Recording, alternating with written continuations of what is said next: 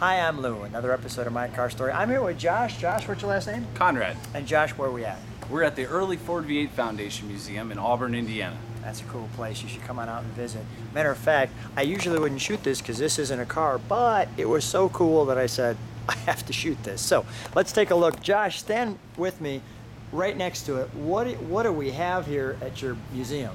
We have a 1941 school bus, a 9-seater from Tonasket, Washington State. Okay, come on alongside me. Let me feature it. Wow. You don't see many 1941 school buses. So how did you get this? This was donated to us by an individual from named Peter McLaughlin in Lyme, New Hampshire. This is really, really neat. Come on with me. Let me just feature some of the pieces. Some little subtleties you wouldn't notice, but there's little Ford insignias there. And if you look right there at the tip of the hood, does it say 95? Yep, that's for a 95 horsepower engine. 95 horsepower Ford engine. And you don't notice this at first, but there's little turn signals there underneath the headlamps. And the more I just kept looking at it, and the cool school bus across the front end, you just couldn't help yourself. I said, I think I have to video this. And let me just, so that people can, if they want to stop on this, here's what we have. And by the way, here's the museum.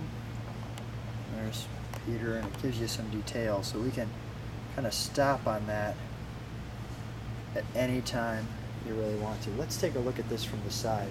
And before I go too far back, there's little subtleties, like you see the V8 there in the hood. So when you pull back and you get the entire picture, and these videos will probably be on the museum website, so we want to give a good flavor of the overall museum, not just the cars for My Car Story. So we're doing a little something extra here for Josh, but it's really my pleasure, and I'm being treated in the process. But the turning markers and the single mirror here just to see who's coming up behind you.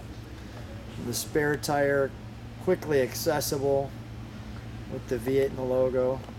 But I love the windows here where the kids would be stashed. And let's open this side for a little bit different, because this is where the kids would get in. So here we are, we're one of the kids, we're getting in. Josh, what else do I need to know about this? Well, this was a 1.5-ton truck that was converted into this. It's not a panel delivery. And it would seat 9 students. Now, if you can imagine the switchbacks in Washington State, I imagine this thing had chains on the tires and ready to go. They were picking kids up out in the country. So here they had to be pretty small to fit 3 abreast on those 3 little seats back there. Looks like a little, in case we get a boo-boo box right there. But here's your interior. This is what the kids would see as they, and there's the kind of dome light there. This would be, it's all custom built. The whole inside is custom built. We believe they did take the top of a panel delivery to make this, but then they completely customized it. Yeah. To fit their needs for as far as the school You'll bus. see what this little handle does in a second. The hand-operated semaphore there. Let me just grab a hold of it and show you where the driver's seen it. It did say top speed 73. I don't think it's ever hit anywhere near that.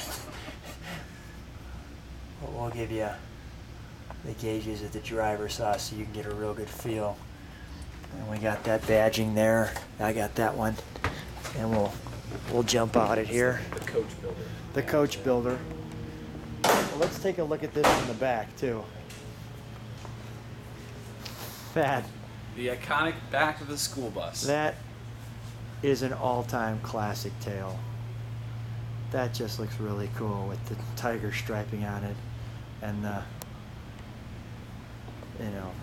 turn signals that would be flashing right there. We'll kind of zone in on those, and the little kind of I'm in prison windows going to school with the marker lights in the back, and I love this little thing. Stops at all railroad crossings. This looks great. And then there's this little, that was in that we saw in the front. The hand-operated The hand-operated. So cars won't pass the bus when they're picking kids. Yeah. There's where you put your gas in. Let's open up the hood. We're gonna open that up. No problem. There's one big handle. Show me how that did that again. Go back there and show me how that worked. So it comes down, and there's this one big handle. Go ahead. He just grabs it, pulls it up. Flip it up, and there's a button. See the button? Oh yeah. Double latch. And there's your flathead Ford, just like that. There's a tag there. I don't know how clear it'll come out. It won't come out at all. But whatever it is, you'll be able to pause on that and see it. And take a look at the pulley system here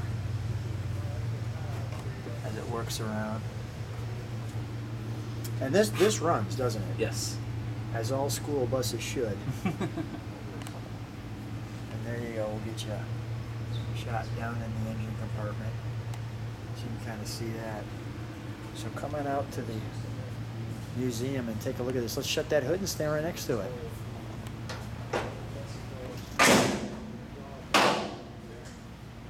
Josh, stand right there. Hey, thanks for showing us your cool school bus. Yeah, thanks, Lou.